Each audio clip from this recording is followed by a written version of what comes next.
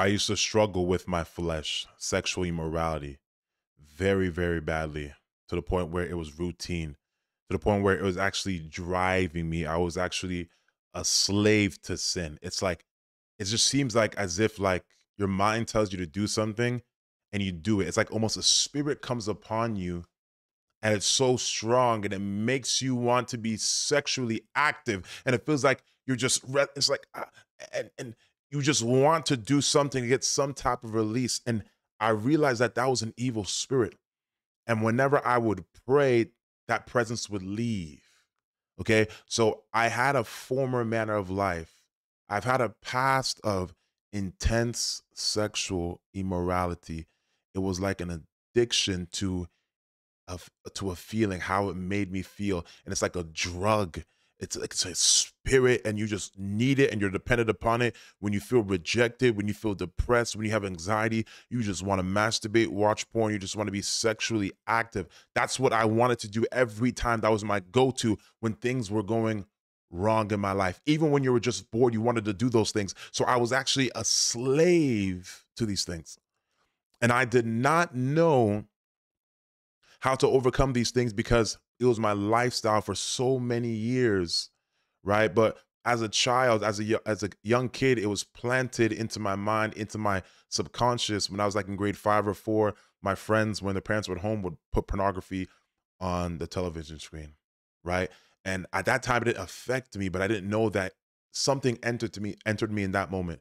So when I got to a certain mature age, it began to slowly manifest in the right time. Because oftentimes things happen to us as children. We're exposed to certain things as children, and when we get to a certain age of maturity, right? If we're poked in certain places, if we're in the wrong place, approached by a particular person, that can make something manifest that has been laying dormant for a long time. And that's what happened with me. When that happened with me, I began to, in the same year, I believe it was my last year in high school, fornication, smoking weed, alcoholism, all in the same year. And that really happened because of peer pressure.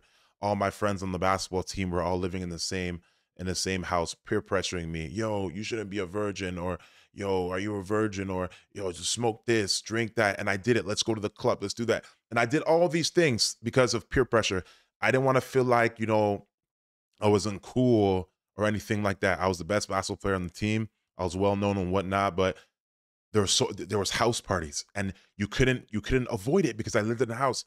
Women all over the place, drunk guys, alcoholism, all these things. And that seed that was planted in me as a child began to manifest once I entertained that environment. Once I entertained those women, once I entertained the alcoholism and the smoking weed. And it became to a place where I liked it, the endorphins and dopamines in my mind. I loved it. So I'm just like, I'm gonna keep doing it because that felt good. And it came to a point where now it became my lifestyle. It became my lifestyle. And I now became a double-minded, lukewarm Christian with a reprobate mind. And I was always a good, holy Christian, never was living in sexual morality, never living in sin. But once I moved out of my father's house, things went a different way in my life, and sexual immorality became routine for me. Routine. And I would actually feel like I'm a slave to this, and I would look forward to doing it. But before I would do it, I would contemplate in my mind, and I would say, this is wrong. I should not do this. But I knew once I was contemplating it and thinking it already, I was already imagining it happen in my mind, thinking about the pros and the cons, reminiscing that this feels good. I can repent later. I can ask for forgiveness. But in my mind already, I already did it. In my mind, I was already playing it out. The Bible talks about if you lust after a woman in your own heart, you already committed adultery. So adultery was in my heart. And before I would sin, I would play it out in my mind, the pros and the cons. Should I do it? What are the pros and the cons? All these things. And then it would take place. And then you go in your room, you go take a drive, whatever, and you fall into that sin. Because that seed that was planted in me as a child, I didn't tell anyone, right? I didn't get no prayer. I didn't get no deliverance. And I noticed from the age, when I was in the fifth grade up until maybe like the 10th grade, I began to notice certain desires beginning to manifest in my life, but they were never just heavy, no concern or anything like that. But I never told anyone, right? So I began to live a life of sin and keep it, none of my family members knowing or anything like that. And that's the most dangerous thing that you can ever do, because when you live in sin privately and you tell no one, you will remain in that sin. You'll always act like you're righteous or you're a true man of a true man of God or whatever, but privately you're living in total sin. So how I overcame that, I will cry before the Lord and say, Lord, I cannot do this. I was a slave to it. God, I'm trying, Lord, I cannot. Lord, help me, help me, help me, help me. And I felt so dirty afterwards. And every time I would sin sexually, right before I fall asleep, I would say, Lord, forgive me, Lord. I command every evil spirit. I command every spirit of this to break off me. I understood deliverance. I understand legal rights. I understand spiritual spouses. But I would pray all these prayers right after doing it, and the next day sin again, do the sexual sin again, and then pray those prayers as if those prayers were doing anything, because the Bible says that there is no forgiveness without repentance. We must first have to repent of our sins. I didn't truly understand that before. I thought if I asked for forgiveness, and the reason I was asking for forgiveness when I go to sleep at night is because I was afraid like the rapture might happen, or Jesus will come and whatever, or someone will come kill me at night. So I would pray, and I would abuse grace. I'm telling you, I would abuse grace. And I hated how I felt after I sinned, but I loved it during, and I loved the thought of it before. But afterwards, it makes you feel disgusting and dirty. Now, there was nothing I could do to stop myself because I was already addicted, right? But the one thing that truly helped me wasn't just prayer, but it was the word of God, right? The Bible says in 1 Thessalonians chapter 4, verse 4, that each of you should learn to control your own body in a way that is holy and honorable. So I had to learn my body, learn my mind, learn my weaknesses, learn my environment, where I should not be there. What are my weaknesses in this moment, in this year? What social media apps can I not be on? What accounts should I not follow? Who should I not entertain? Who should I be following on social media? What friends should I have? So I begin to control the things I could control. The word of God empowered me to understand that I actually have power over my flesh, that I have power over the works. I have power. I have the free will to say yes or say no. But when I was living in sin, I didn't have a foundation of the word of God. So I didn't understand my authority in Christ, my identity in Christ. So I kept living in sin, abusing grace. I thought that deliverance was all about, okay, I get delivered, those lustful desires are not there anymore, or I automatically stop the sin. No, there was a work for us to do to actually say, I'm going to control my flesh and say no matter how hard it is. Now, the Bible says in 1 Corinthians chapter 10, verse 13, no temptation has overtaken you except what is common to mankind. When I would read that verse, I would say, man, you're telling me that the disciples were tempted. You're telling me that Apostle Paul, all those people in the Bible were tempted. We know that Samson was tempted. Obviously, he fell, but we know that there was a lot of people who were tempted. King David fell. You know, but there was a lot of men of God, the disciples, that they were tempted the same way I was. So what I was going through was not uncommon. What I was going through was not just random, but every person goes through it, and there are testimonies, and there are people who are victorious. The next verse says, and God is faithful. He will not let you be tempted beyond what you can bear. So you mean to tell me that what I was struggling with is not beyond what I can bear? See, I did not know that because I did not know the word of God. And once I began to read that verse, it empowered me. I would look at my hands and I would be like, who's making me move my hands? Myself. Who's making me move my hands up and down? Myself. Who's making me jump? Myself. And I realized I have control over my body. No matter how I feel, I have control. I am doing that sin, not a demon. So all the times I'll go into prayer and fasting to cast out this spirit and stop this spirit of lust and masturbation, were there evil spirits leaving? Yes. but I couldn't cast out my flesh and my mindsets, right? This is why the Bible tells us to renew our mind with the word of God. See, there was no renewing of my mind with the word. So I had the same old lustful mindsets, perversion, thoughts of lust, daydreaming, reminiscing, all those things. And those things will captivate me and then lead me back into my vomit. The Bible says in Galatians chapter 5, verse 1, do not submit again to the yoke of slavery. I would always submit again to the yoke of slavery because I was a Christian that didn't read my word. No temptation has overtaken you except what is common to man, and God is faithful. He will not let you be tempted beyond what you can bear. But when you are tempted, he will also provide a way out so you can endure it. So there's a way out. So there is an escape. And I never knew that when I was living in sin. I just knew that what I was doing was wrong. But the way out is the grace that God has given us, the authority that God has given us, and it's our identity in Christ. Once we understand who we are and the power God has given unto us, then we'll realize that the door is always open, that we always have the power to overcome. The Bible says, let your yes be yes and let your no be no. So we got to be certain of who we are in Christ.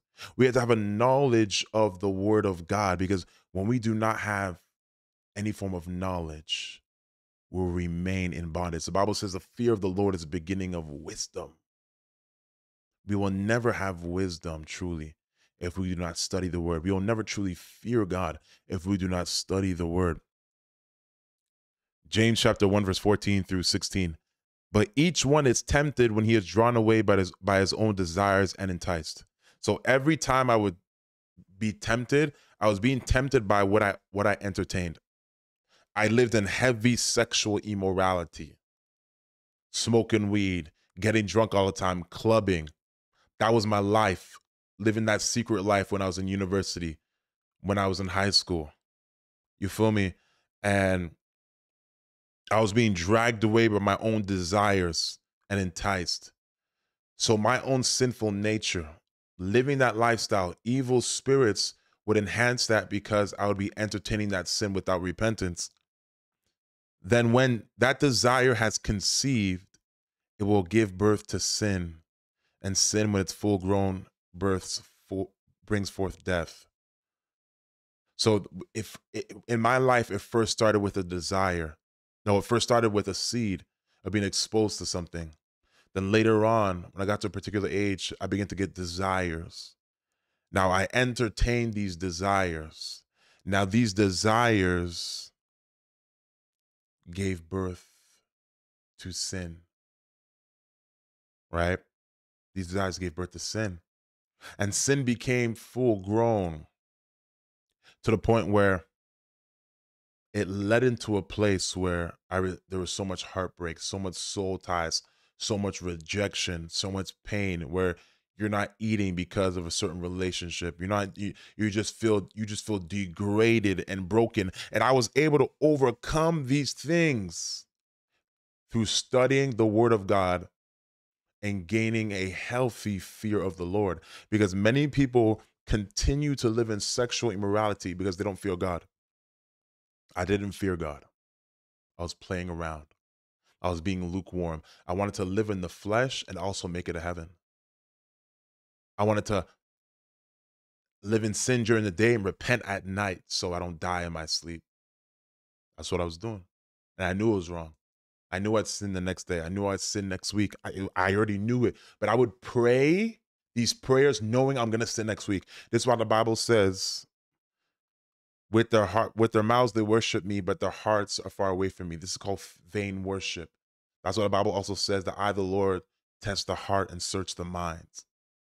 So God is searching our minds, testing our hearts, seeing our inner being. Listen, there has to be a form and manner of life. There has to be a testimony. And I hope this testimony has helped many of you to understand that there's a way out to overcome your flesh.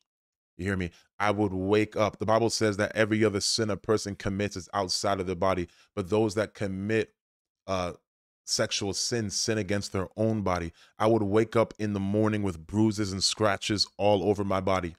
I would be sleeping and evil spirits would pull my leg off the bed. I would feel like I'm levitating. I would get sexually abused by incubus, succubus spirits. I would have bizarre encounters with like stuff like astral projection, tangible visitations where I'm seeing women, I'm seeing people entering my room, defiling me, and I'm paralyzed, laying beside me in my bed, defiling me. And those would freak me out. And I repent, God, forgive me, Lord, forgive me, all these things. And you wake up in the morning and you can see that you've been defiled. Literally, you look on your body and you can see you've been defiled. And there would be times where I'd be sleeping and I would feel my body engaging into sexual immorality with the spirit. And you can't control your body. It's just happening because it's in a dream, but your body's moving. So that's when I realized I was heavily oppressed with marine spirits, soul ties, lust, and perversion. And once I began to really take it seriously, go through deliverance, pray, and fast, guess what? The dreams got crazier. Because I became more sensitive to the Holy Ghost, and the Holy Ghost began to reveal deeper things unto me, and I would get greater attacks that would discourage me. So sometimes, even when, not sometimes, this will happen when you live righteously before God after abstaining, the temptation will be crazier, the dreams will be crazier, and the devil will try to discourage you. But it's also a revelation that you need more deliverance, and you have to keep going and keep going and keep fighting to win that battle. That's why the Bible says, he that endureth to the end shall be saved. So what I begin to do to overcome sexual immorality as I begin to control my environment, throw my phone under the bed, laptop in a different room, cut off certain friends, unfollow people on social media, unfollow certain social media accounts, watch what my eyes see, what movies am I watching, what music am I listening to, right? Am I listening to music with sexually immoral people that glorify sexual morality? Am I watching sexually immoral movies? What is it? Am I following sexually immoral women? What is it? Am I talking to people late at night, opening the door late at night? So I had to control my environment. I had to control certain things in my life because my flesh was like a wild donkey. But once I realized I had the power to control, block, delete, block, delete, block, delete, block, delete, run away. No. So I began to apply these things in my life. Was I perfect? No. But this was the start of my deliverance. And progressively, as I continued to read the word of God, I became stronger and stronger and stronger and stronger. And sometimes you'll have dreams of your exes, dreams of these people in your past and whatnot, because the devil's trying to open up that door with that particular person. I would wake up and terminate that dream in the name of Jesus Christ. And there was many soul ties I need deliverance from because you'd see all these different women in your dreams, right? And I had to get deliverance from those soul ties, prayer and fasting continually until it stopped. So don't say, Prophet, I keep getting these dreams. Pray until they stop continually. If you keep having the dreams, keep going. You feel me? So that's how I overcame sexual morality, through the word of God, understanding my authority and my identity in Christ. Because if you continue to struggle with sin, with that particular sin, it means that you don't know your authority and identity in Christ and you're a slave to sin. Yes, it's the truth. Because the Bible says you are of your father, the devil, because you fulfill your father's desires, because he has been sinning since the beginning. So we can't stay in a place of sinning. We can't stay there. That's be a former manner of life, of former masturbation, former pornography, former fornication. And once I got to that point, I began to teach other people how they can get there too. But the enemy comes to steal, to kill, and to destroy when we live that lifestyle. And the breakthrough in my life began to take place once I began to live in repentance, which means that I turned away from sexual immorality for good. And trust me, I was well known. I played Division I basketball, ESPN, like I was known professional about everything. You know what I mean? And it was very easy to slip up. It was very easy to to continue to live that lifestyle because you're so known and whatnot. You know what I mean? And But once I really began to build my relationship with Christ, study his word, the fear of the Lord came back. It wasn't there because I was living in a lukewarm lifestyle and the Lord gave me up to a reprobate mind. Literally. There was a time I had a reprobate mind. I had a reprobate mind. Conviction was not there anymore. But there'll be sometimes I'll be at the club and in that moment suddenly I'll hear a voice tell me go home. I'll get conviction in the club randomly, drunk out of my mind. Conviction. Go home drunk on my knees. Lord, repent. I repent. Lord, forgive me. Fighting. But I was still battling my flesh. My flesh was controlling me because I truly didn't know my authority or identity in Christ. You understand? So I pray that this has helped you a little bit to understand that when you have those, there's a difference between like, um, a desire for me, a desire for you to be intimate with your spouse and perversion. There's a difference. Perversion is like, I can't function, I can't move, like I need this, and that's what perversion is. But intimacy, there's patience with intimacy. There's control with intimacy. It's not a you're dragged away. It's not about that. It's love. And I can see a major difference between being married and being in the world. Massive difference. It's like when you're in the world living in sexual morality, it's like a drug. It's selfish. It's about what your only your needs. You being dependent upon something that doesn't suffice. But marriage is all about both partners. It's about love. It's about intimacy. It's about being joined together. You know what I mean? So that's how I overcame sexual immorality. It was a battle, it was a fight, but the Bible says, choose whom this day who you will serve, and you got to make a choice and just stop. There was no, I used to message men of God and say, help me, help me, help me, pray for me about pornography. And none of those prayers will help because at the end of the day, I had to make the decision. You had to make the decision. You just stop. If someone had a gun to your head and said, stop fornicating, stop masturbating, stop watching porn, would you stop it? 100%, because you fear the gun, but you don't fear God. Yes. And there are consequences to your sexual sin. There are consequences to the lifestyle that you live. It doesn't matter how much you ask for forgiveness and say, Lord, protect me. There are spiritual laws in the realm of the spirit called legal rights. So if you live in that and you dwell in that place of witchcraft or sexual morality, an evil spirit will legally torment you and live in you until you cast it out. Doesn't matter how much times you pray, Lord, forgive me, Lord, protect me. They will enter because of spiritual law. You understand me? Choose to live in purity. Choose to live in righteousness. Choose to say no to peer pressure, because I had peer pressure out the woo-wah, right? And if I could overcome, trust me, I have a horrible past. If I could overcome these things, you could overcome it as well. So I pray for you in Jesus' name that you'll understand your authority and identity in Christ, and that you will turn away from sexual immorality. In Jesus' mighty name, I pray that you will understand that you are not condemned, but the lifestyles that you entertain will condemn you. Okay? But as long as you have air in your lungs, God is with you. God is with you. But if you continue those lifestyles without repentance, you will end up in hell. You will end up in hell because it's the works of the flesh that you're glorifying. Jesus said, if you love me, feed my sheep. And Jesus also told us that if you believe in me, you will also do the works that I do. So our belief is connected to our works. So if we say we believe in God, but we do the works of the devil, we're hypocrites, we're liars. Do you understand? So I just pray for you now in Jesus' name that every evil spirit will leave you now in Jesus' name. Every spirit of lust, masturbation, addictions to alcoholism, pornography, drugs, I command it to break in Jesus' name. And I pray God will give you such a boldness that you'll tell your girlfriend, your boyfriend, your fiance, no, I'm not doing this.